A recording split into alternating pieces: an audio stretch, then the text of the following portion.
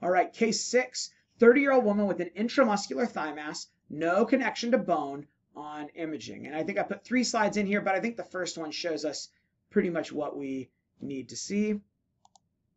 Anyone want to take this? Okay.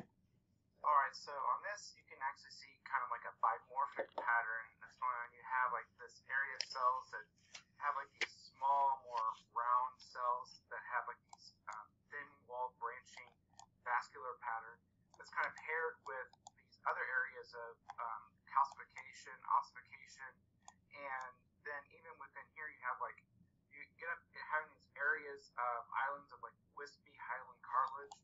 Ooh. And so with this combination of like this bimorphic pattern and this thin wall branching, I thought this was some extra skeletal mesenchymal chondrosarcoma. Excellent work. Yeah, this is about as classic as you can ask for, a mesenchymal chondrosarcoma. They can occur either in the soft tissue, like this case, or in the bone. I think a little bit more common in the bone. The jaw is a good site, but other places around the skull, the meninges can sometimes can grow from the meninges. So a lot of times I think of them as head and neck tumors, but they're definitely well described in the ribs and the extremities, both in bone and soft tissue. So really can occur anywhere. And they tend to be, teens to young adults, but they can also occur in a wide age range. The classic features are just like you described. We get islands of kind of mature, well-differentiated cartilage. Although I like your point, I think it kind of has it doesn't look like to me like totally normal cartilage, but it's obviously recognizable as cartilage. But I like that point. It's kind of a wispy, the matrix becomes wispy and almost osteoid-like. And then in this case, there is actually some true metaplastic bone formation, which is why I told you that, this could be confusing, and you could think this is maybe in the bone, but that's why I mentioned that on imaging, this was not connected to bone. So this is just some metaplastic bone, which can happen in these. That's forming, I think, probably from the cartilage here in this tumor. So the key is finding those islands of cartilage, and then in the background, you've got a round blue cell tumor, right? It's made of monotonous small round blue cells, and they're monotonous because why? There's a translocation in these tumors, and most sarcomas that have gene fusions or translocations tend to have uniform monotonous cells rather than pleomorphism, with a few exceptions. But in general, if you think about it, Ewing sarcoma, synovial sarcoma, and on, they may look malignant because of mitoses or necrosis, but they don't have pleomorphism usually because all the cells have the same exact gene abnormality. And that's another pearl taught to me by my mentor, Mark Edgar. So I really love that, and I find that incredibly useful in practice. And so does anyone know what the gene fusion is described in this entity? Yeah, it's going to be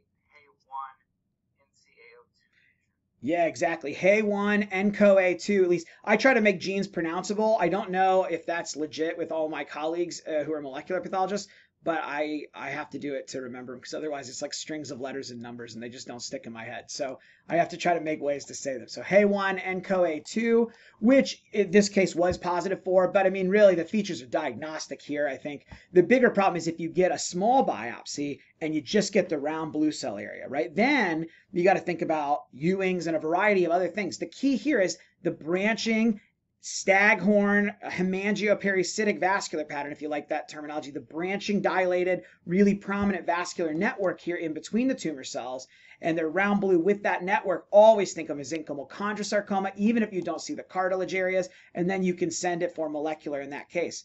A problematic thing with these tumors is that they can have a kind of an unusual mixture of immunohistochemical findings. They can be positive for CD99, like the majority of round blue cell tumors will. Dr. Weiss said CD99 is a marker of small round blueness. If it's a small round blue cell, unless it's like a neuroblastoma, which is classically 99 negative, everything else is going to stay with CD99 oftentimes, okay? So be very wary. I really only find CD99 useful in the workup of round blue cell tumors. If it's positive, then I usually will reflex on, if I'm thinking of Ewing's, I'll go on to do Ewing's molecular. Or if it's negative, then I feel pretty comfortable that it's probably not Ewing's, okay? So that's really the main use of CD99. It's described in a lot of other entities, solitary fibrous tumor and stuff. I just don't find it helpful there because it's so nonspecific. So it's not as bad as my Menton, which is no place in soft tissue pathology in the modern times, in my opinion. But in any case, so what this is this is positive for 99. It can also be positive for S100, and it can be positive occasionally for EMA, Desmin, myogenin, MyoD1, the markers of rhabdomyosarcoma. So you could really go down the tubes if you had some of that staining and round blue cells and you thought it was an alveolar rhabdo. Now, I've only seen a few of these, and I've never seen one to my knowledge that was Desmin and myogenin, MyoD1 staining. I don't know. I would assume it's kind of focal, and in alveolar rhabdomyosarcoma, you usually have diffuse, like all the cells stained with myogenin. So that might be a helpful feature, but that's a real big pitfall, because if you see a malignant round blue cell thing and you see Desmin and myogenin or MyoD1, I mean, the first and third and fourth and fifth thing that comes to your mind, I mean, everything you think of is rhabdo. Important to keep that pitfall in mind and make sure that you know that these can occasionally mimic rhabdo on immunostains.